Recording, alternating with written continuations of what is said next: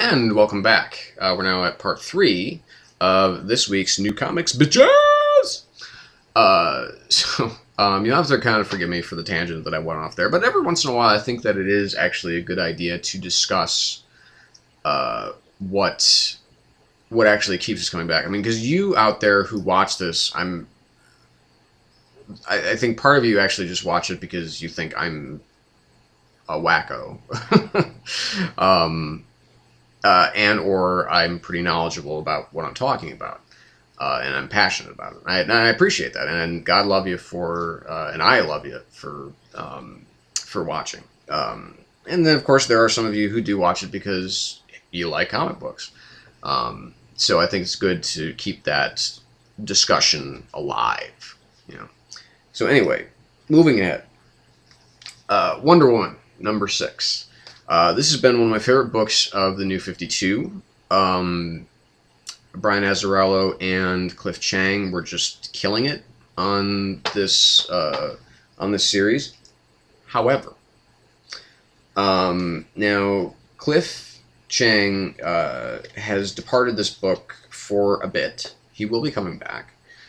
We have Tony Akins in Cliff's place right now. I have a problem with this issue. This issue as a whole was kind of a disappointment. Because I'm not really too sure of some of the characters. It took me a while to identify who some of them were. And B, this just confused the living hell out of me. I couldn't get to a point where it's like, I can't follow what is going on. I mean, it was like blanking out. I'm like, I honestly, I don't understand what's happening here. And that made me feel bad because normally it's been, I mean, it's still a pretty exciting read. I appreciated the read of it. You know, this new character of Lennox, I don't know who he is, and I'm anxious to find more out about him. And, you know, the kind of confrontation between Hades and Poseidon and Hera, and everything kind of going on with Zola. It just, I didn't, it seemed a little bit short, seemed a little bit scattered. I'm not a huge fan of Tony Akins' art. I do understand that he's kind of taken it upon himself. He's like the closest to the aesthetic of what Cliff was doing, but it just doesn't match up.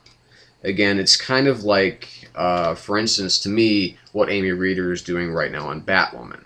It's not the same artist, but the art itself is similar. So I think they're trying to kind of sell it on that. And it didn't quite work out so well with Amy Reeder, and it's really not working with Tony Akins either. This issue was a solid 2.5 out of 5. Leaning more towards 3, but still, it's not quite there.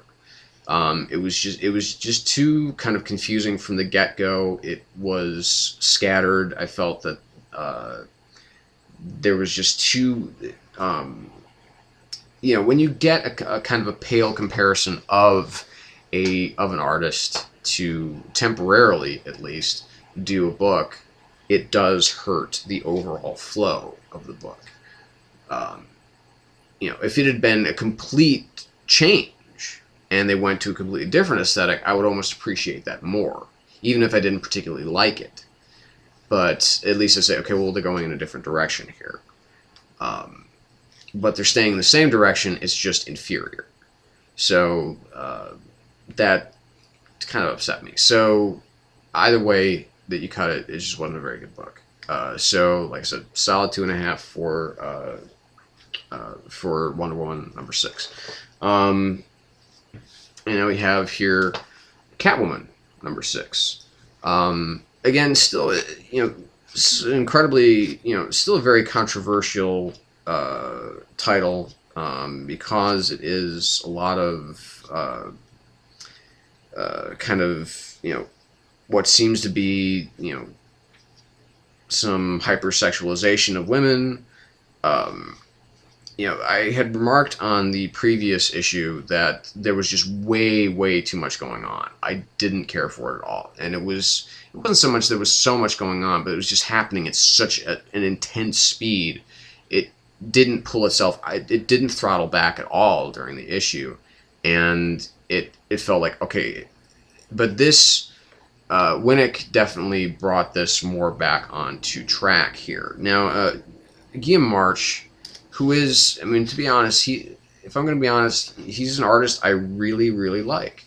I really like his Catwoman. I know that she's, definitely a little bit sexier in terms of what is kind of classically considered to be sexy, I guess, rather than like Darwin Cook's work on Catwoman. It's certainly not anything like what we saw in the '90s with Catwoman. Basically, she was just naked and had the purple suit just like painted on her. That was just ridiculous.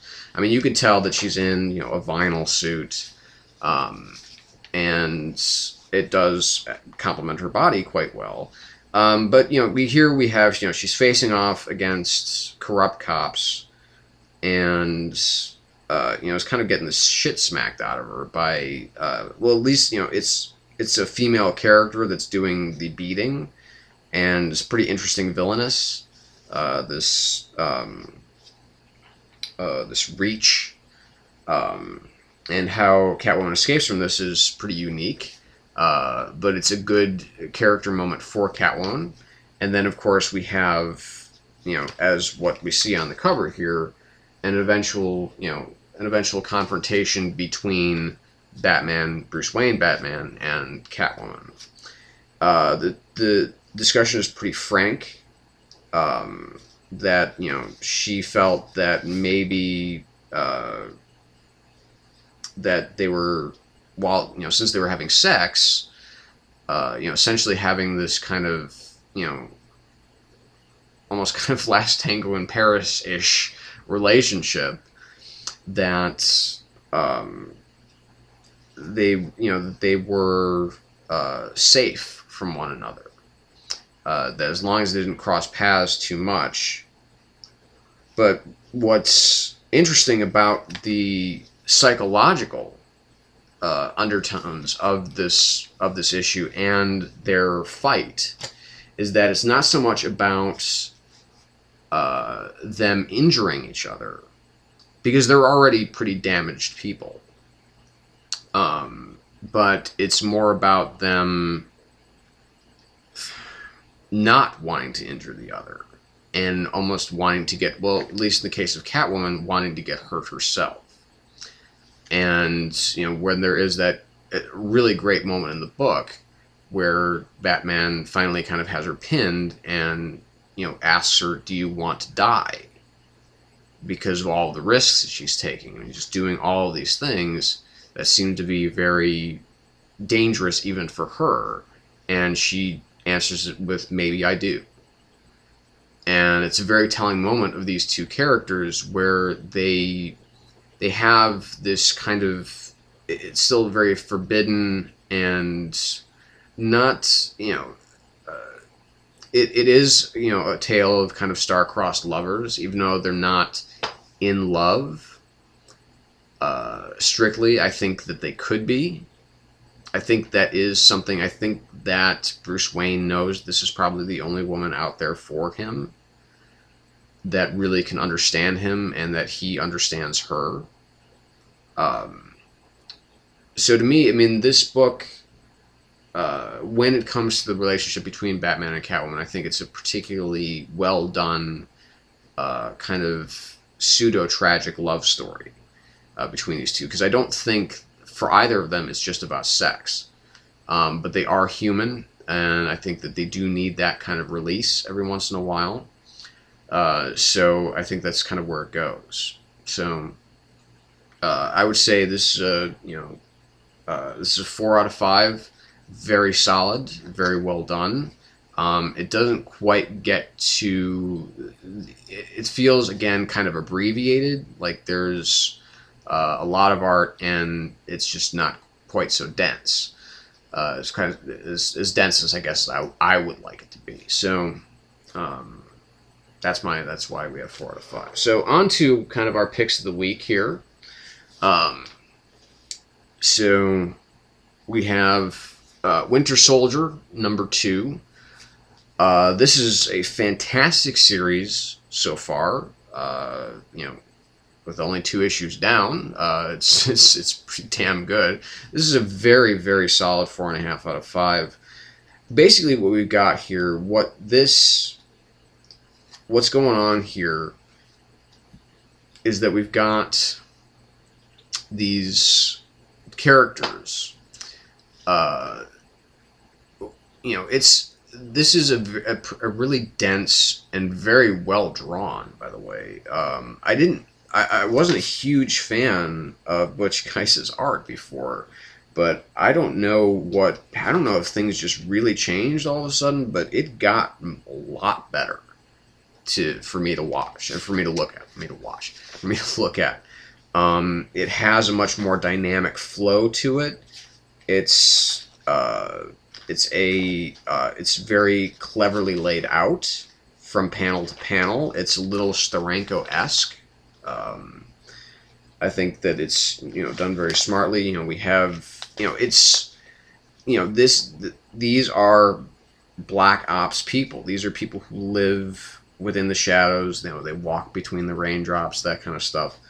And that's one of the things that is so appealing about this book, is that there's a lot of really shadowy stuff going on here, and it's that world that is so fascinating to me. And that's why I'm so glad that there is finally a Winter Soldier solo book out there, because it allows us to explore, okay, well, this is what it's like for, in this world. This is a world that we don't see too often, which is because we kind of talk about, we have a comic like Secret Avengers, which is, kind of like the secret ops organization of the Avengers, kind of a splinter group that is more of a secretive team. They call it Black Ops. And even X-Force, an Uncanny X-Force, they're regarded as kind of a Black Ops, unit of their own. But this is really, truly Black Ops. These are people who are they're not just assassins like X-Force would kind of be. They're not just spies, high-profile spies, if you will. These are people who truly do walk, act, and think silently. And that's one of the tremendous things about this book. So it's another 5 out of 5 for Winter Soldier #2. It's a fantastic book. I can't wait for more. It's really everything that I've wanted out of a Winter Soldier book. So we're going to stop it right here, and we're going to come back, and we're going to talk about our other books of the week, and we're going to talk about the contest. Okay, so stick around. It's going to get even better. I promise.